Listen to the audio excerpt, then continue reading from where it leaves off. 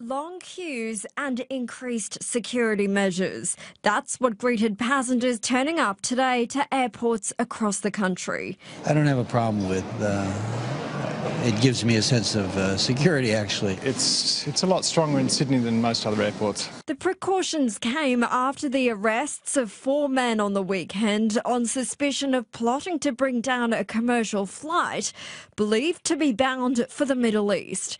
Authorities say the measures will remain in place for some time.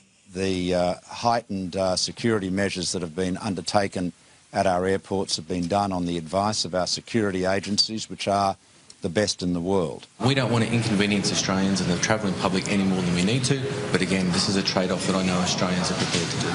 There are reports that men were planning to smuggle a meat mincer onto a commercial flight, which would be filled with wood scrapings and explosives. There's also a theory they were planning to release a toxic gas, which could immobilise or kill passengers. The plot was to put a device on a plane with the intent of bringing it down. And now I'm not going to go into any further detail from that, but you can appreciate that that is a horrendous objective.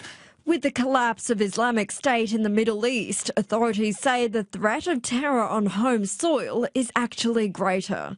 The facts demonstrate that we have foreign fighters returning back to Australian shores. We've got people being radicalised online. This threat is not going away. It's going to increase.